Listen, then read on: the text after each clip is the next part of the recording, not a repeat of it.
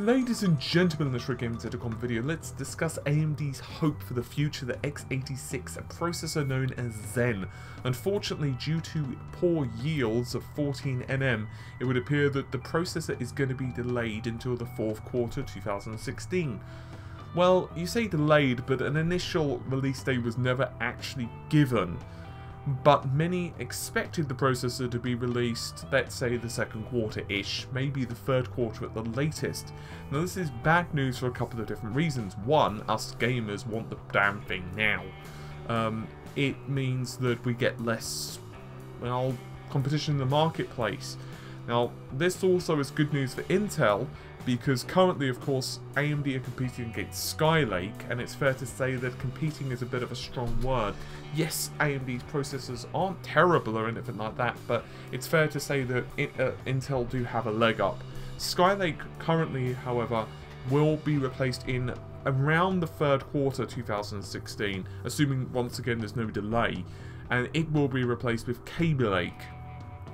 So, originally many expected Zen, then Kaby Lake to be released, but now it's looking like it's going to be the other way round. What's to blame? Well, Global Foundries. Global Foundries produce, as many people will know, the actual silicon, the raw silicon, but effectively they are behind their roadmap. They're behind where they expected to be at this point, which is slowing down initial production, which is obviously a bad thing. So, just to get everyone up to speed, I'm sure many of you will be familiar with the Zen architecture, but for those who are not, it's going to be quite a revolution compared to, let's say, the excavator core or even the bulldozer core. For one, AMD are boasting that it's going to have at least a 40% improvement in terms of instructions per clock, which is rather large, and it's going to be not just an improvement in multi-threading, but also single threading. Most of this is because it's going to be much more Intel-like in the way it does things, which is obviously, in this case, a really good thing. The actual platform is going to be built on an AM4 platform, which is going to be dual-channel DDR4. It's going to have large improvements. For example, it's going to have high bandwidth, low latency caching systems. It's a bit like EDRAM, which of course not only do Intel use, but other power architectures use it, and hell, EDRAM was even a thing with the Xbox 360 with its GPU. So it's not new or anything like that, EDRAM. Now, Zen eventually, and we don't know when of course, but eventually Zen will be replaced with Zen Plus. We don't know a whole lot of details about Zen Plus, but AMD are boasting that the release date for Zen Plus, the performance increases for Zen Plus is going to be about 10% improved over that of the original Zen, which isn't shabby. It's pretty good, really. All of this will mean that the FX line eventually will be based on the x86-64 Zen architecture, and the Zen will also naturally move towards Optron processors as well, and also will have APUs based on Zen, and it's a very good thing, at least in my opinion, you know, with a new processor design. Unfortunately, there's a couple of issues. Not only do we as gamers have to wait some, which is not ideal, it's not like Skylake's bad or we're in a bad position with processors. It's not like, oh my god, you know, the processor market is terrible or anything like that. It's not, you know, the prices are reasonable. I do wish that there were more cores on Skylake, but ultimately it's not a bad chip. It's not terrible. We've got a pretty decent alternative as well in, let's say, the 5820K. And AMD's processors are not too bad either. They're fairly cheap, you can get a lot of cores, and for some actual applications, that's a good thing. You know, they're just as competitive in many applications for against even Intel's processors. It is that simple.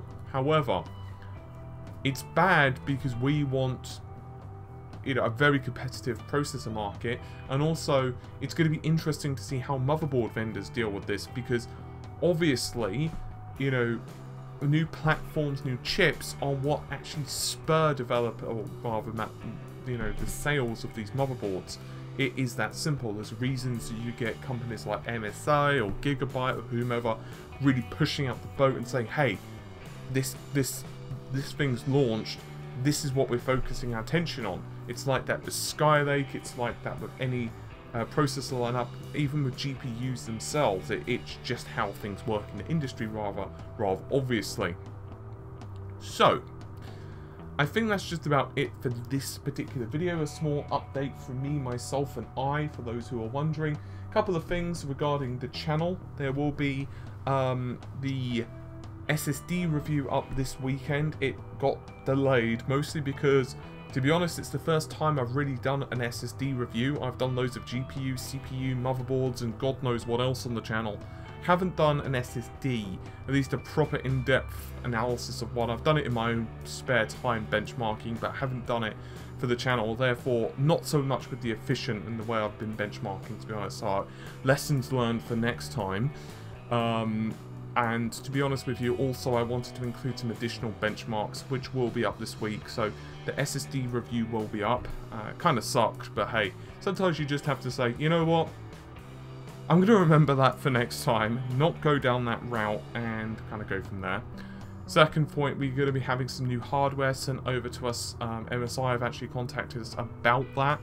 So I don't know when that's coming, but hopefully not too long, not too distant future, maybe a week or two. We've got to wait for other reviewers as well, because unfortunately there's limited samples supposedly of this hardware. And we're going to be doing Mad Max this weekend. It's not going to be necessarily a graphics comparison. I will, however, be at least looking at it from a first impression standpoint, primarily because I'm kind of curious about it, because it's been so... It's caused a lot of controversy.